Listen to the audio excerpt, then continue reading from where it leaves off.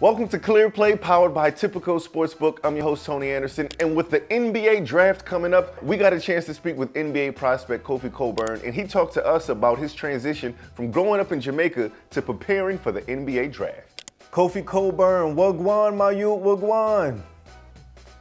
What's up, man? How you doing? Good, good. How you feeling, man? I got to talk to you about growing up in Jamaica and obviously being from Jamaica, and growing up in New York.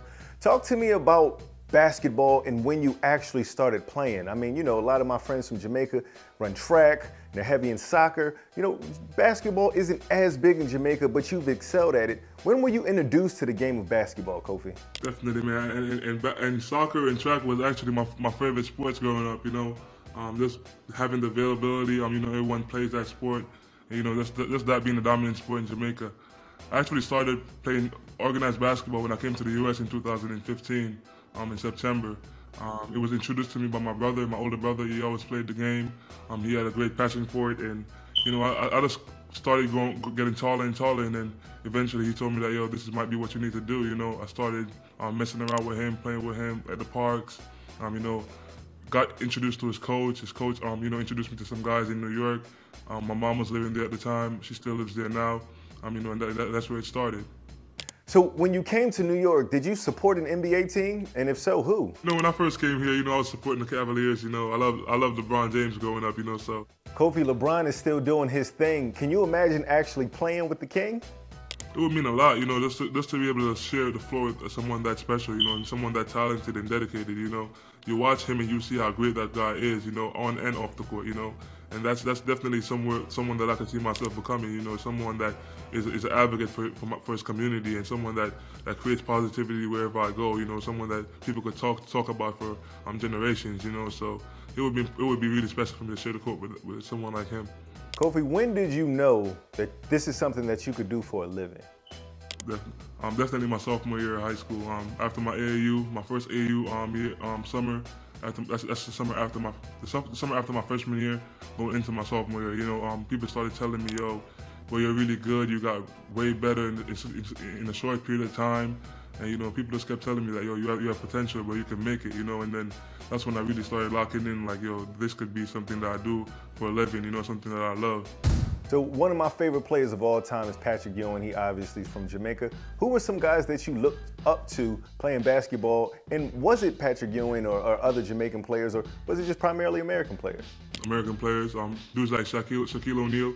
You know, if you watch me, you could definitely see how identical our games are. You know, we're just being dominant and just like trying to dunk everything and just the aggression. You know, definitely grew up watching him and Kobe. You know, we in Jamaica, we get stuff late sometimes. You know, so when I was growing up, it was old school games that I was watching. I was watching those old school guys like Hakeem. You know, those old guys like Shaq, like I said earlier. You know, and Carmelo and those guys.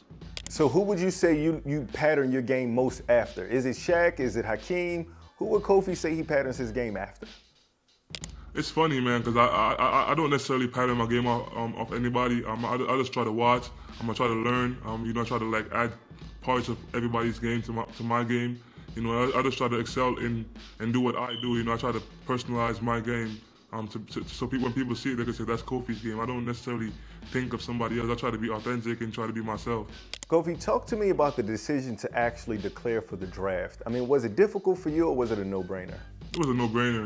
You know, if you know me, you know that I'm a guy that I like to use my platform, and a lot of people see me as a basketball player, and they don't realize how much further it is. You know, how much more it is. You know, I see the NBA and I see opportunity. You know, opportunity to take advantage of a lot of things.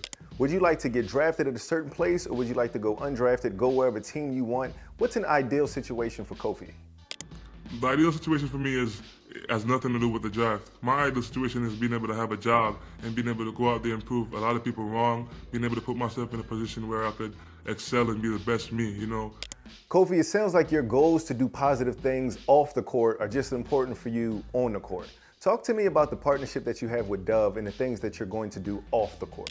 Yeah, man, like I said, man, I think the main thing that I'm doing with Dove Men's Plus Care right now is just basically making people aware of the stereotypes that's out there with the young black athletes, that they're just athletes and just basically using my voice and my platform to, you know, go out in these communities and being able to use, like I said, use my voice and like be something else, being more than an athlete, you know, being an advocate for young guys, you know, that basically go through struggles that I went through when I was younger, you know, like that don't have certain necessities or don't have certain, like, you know, advantages to be successful, you know. So just being able to show people that, yo, we play basketball, but we're more than that.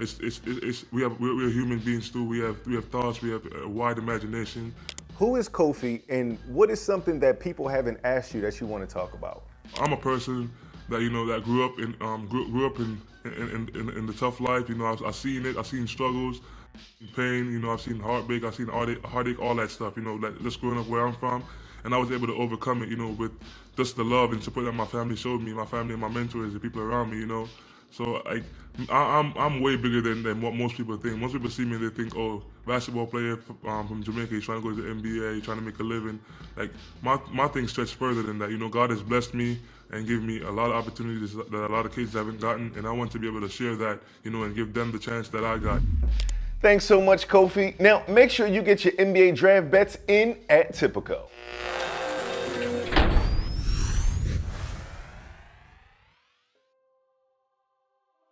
Hey sports fans, if you want to learn more about sports betting, make sure you subscribe to our YouTube channel. And don't forget, for tips and analysis, make sure you go to betforthewin.com.